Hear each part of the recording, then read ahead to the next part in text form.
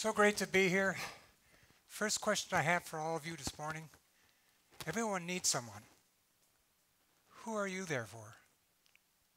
Or yet again, who's there for you? One of the things I truly believe in is that everyone should have a mentor. When we think about mentoring, one of the things our youth needs, in this presentation that I just heard before, when we talk about grit, I think that mentoring is the answer for that. Because parents, teachers, they're too close. They need to have somebody that someone to believe in them. So I'm going to take us through this. When I think of passion and momentum, I can't help but think about professional athletes. And I think how professional athletes got there. They have a coach, they have a mentor, and they help bring them to the very tip of their game. And when they're ready to perform, they can perform at the peak of their game. Why? Because there's someone that believes in them. There's someone that's mentored them and helped them. But when I see somebody that has all the passion, momentum, and they don't have a coach or mentor, and they're reaching, and they just can't seem to get there, I can't help but feel, what is it they're missing? What is it? They need that helping hand. They need somebody. They need somebody to believe in them. They need somebody to help them. They need a mentor. They say that no man is an island. You hear it in song. You hear it in poetry. And you read it in novels. They say no man is an island. You hear it in song. You hear it in poetry. And you read it in novels. What is it they're trying to say? What is the message? It's simple. Everyone needs someone. Let's take a look at when a child is born. Here in the United States, hopefully most children are born into loving, caring parents. And they care for them through their infant years. And they coddle them. They make things great for them. As they grow older, and they go through those, what do they call it, the terrible twos? And what's the threes? And as they grow older, parents have to become a little more stringent and put guidelines. And as that happens, kids have a tendency to hold back. And all of a sudden, the parent is no longer that nice person that's there for them. They become the policeman. And the bond begins to break. Or it's not quite the same as it was. But other families aren't quite as lucky. You have so many broken homes, single parenthoods. Then you have other things that go on along with families, intellectual disabilities, or some people have poverty. They have so many strifes in life that really have a heavy impact on a child's life. And with that, a child doesn't get a fair shake. And the burden on that child could make it that they never have that bond with their parents. So who do they have? Unfortunately, all too often, when a child doesn't get that bond, they look elsewhere. And too often, there's somebody there that's ready to give it to them, whether through drugs or gangs or any other way. One of the things that I do is I work with the Youth Motivational Task Force, and we go into a lot of low-income areas, and you'll be amazed at how many kids are just not even looking to go to high school, to finish high school, or to go to college. It's just not in their plans. Why? And what are we doing about it? And the fact is if they had a coach or a mentor, they would do something. But as kids are in school, they have that teacher. And yes, there's always that one teacher that most kids have a bond with, but that's short-lived. The truth of the matter is, when you have a teacher, you may have that teacher for a year, possibly 2, but that bond breaks. Or at least it's an acquaintance in the future. And yes, you do have that one teacher you may know for many, many years. Coaches are quite the same. You play a sport, you have that coach for a few years, and yeah, you have great fun with them. You jive with them, you have great fun.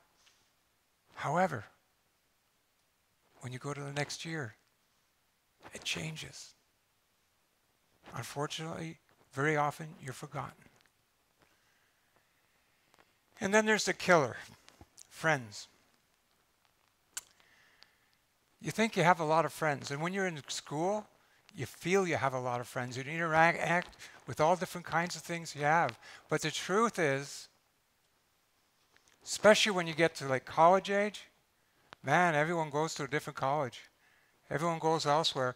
And if you're lucky, you have one true friend. There's a lot of truth in that statement. So what do you have? And that true statement is so true. In the end of life, if you can say that you have one true friend, you're lucky. So who is it that you have to back you? It's a very solemn question.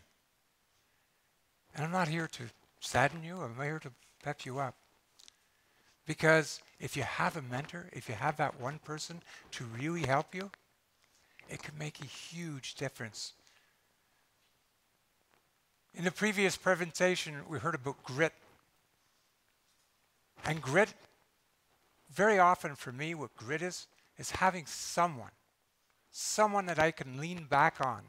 Someone that I can speak to and not have to worry about what I say, not have to worry about what I feel. And some of the challenges I feel that people have, I'm going to give you a lifestyle or life lesson from a child's perspective. I'm going to give you a life perspective of one young child and just show you how sad it can get. There was this child called Chris. And when he was growing up, he was living in a family who had an intellectually challenged child who was 2 years older than he. And when he went to school, he was in the same grade as his sister, who was held back because of her problems. And because of that, there were many things that happened. For one, the medical problems caused an enormous debt in the family. So both parents had to work 2, 3 jobs. With that, Chris never got to see his parents very much. Number 2, in a school, the school looked to Chris to be able to solve any problems that his sister would have. And so Chris had to deal with a lot of problems. And there were a lot of problems. Often there was things like someone would say, "Hey, who's the retard?" What would Chris do? He would use this. He would use this, and that would get him in a lot of trouble.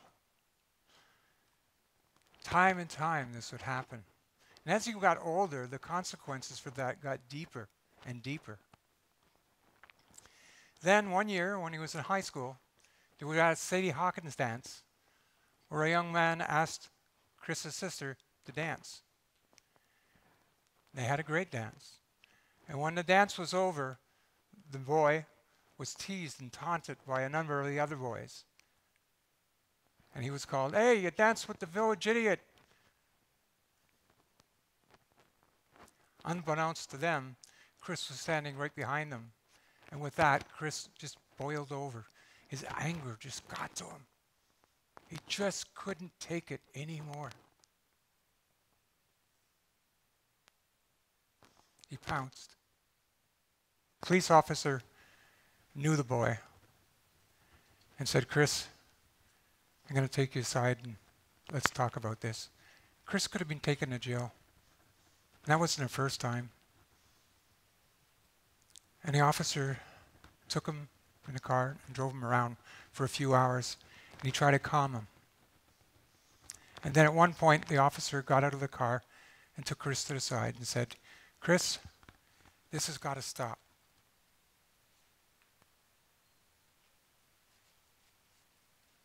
He says, you can't help it because your sister is intellectually challenged. With that, Chris took this and he smacked the officer right in the face. Once again, Chris found himself on the ground, but this time with cuffs on his back. And the officer turned to him and said, Chris, I want you to know something. I'm only doing this because I believe in you. I believe in you. 4 words. 4 words that make a difference. That man became Chris's mentor. With that, Chris never used this again. And with that, Chris changed. He changed his education. He changed everything he did in life. He changed. He became a coach. He became a friend. He's coached for over 25 years, and he believes in other people. I can't tell you enough when I look at the last video about grit. You need to have a mentor. And I'll prove it to you in other ways too. There's been a study done about mentorship and the kids of challenge and high risk. And if you take a look, you see that 76% of children at risk who have a mentor attend and go to college and are likely to succeed and finish with a degree. The proof is all there. So what does a mentor do? A mentor creates a relationship with that person. They make sure that they're able to talk to each other without having the relationship of having someone telling people what to do. They discuss. It's not like a parent relationship. And that's what's so beautiful about it, because they interact together and they feel free, but they have to agree on a timing and when they can do it. And they have to be able to agree that they can have differences. You don't have to always accept what the mentor has to say. You can discuss it. But that's the beauty of it. It's not like being the parent. And you can never fail. Isn't that beautiful? You can never fail. I have this little box that I have on the side of my desk. And it says, what would you achieve if you knew you would never fail? Just think of that for a moment. What would you achieve if you knew you would never fail? And then the second part of that is, what's stopping you? So I suggest for every one of you, get a mentor. And when we think of the corporations today,